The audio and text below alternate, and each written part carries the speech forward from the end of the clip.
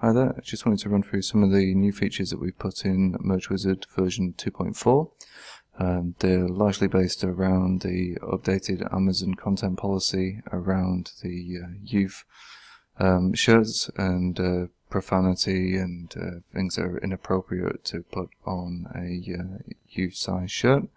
So we've added some stuff to Merge Wizard to make it super easy to find your designs and go through them, the ones that you have that are available in youth size, and then it's up to you if you want to take a view to remove those and potentially relist them as the other fit types. So yeah, you can.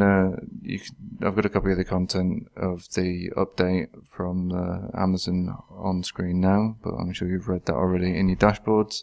So if we have a look at Merge Wizard now, so if I go on here and have a look, so here's our typical Merge Wizard screen, but if we go into advanced search now, we've got some additional functionality over here to say I actually want to filter by fit types, and we can put in multiple of these, and you can type in here and pick that one.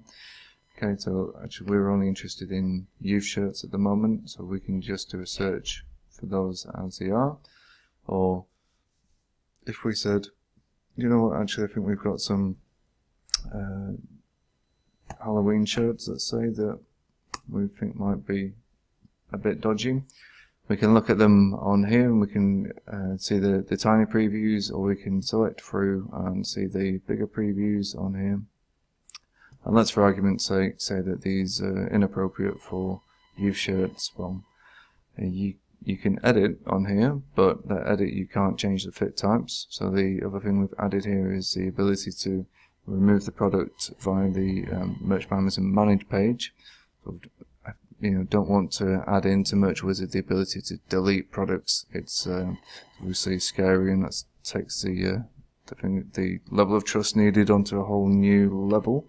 So instead, what we do is open up your Manage page with that design or those designs selected. So if I open these two up here, it doesn't delete them at this point, it just literally takes you to your Manage page with that design on there, and then you can go ahead and say, right, actually I want to delete that one. Yes, I do. And this one shows twice because we have a shirt that's got the same title within it. But yeah, that's the basic update on that. And then what you could do is, because you've got all your listing data in here, when you want to relist and say I just want to do that for men and women, that you would then just use the Merge Wizard listing functionality and go ahead and list that straight up. So you can search that way. And there is also another way to search. If you come into Airtable itself, you can go ahead and create a gallery view. This gallery view is a gallery of all the products that we've got, but I want to put in a filter on here and say, right, I want to add a filter where fit types has any of youth in there.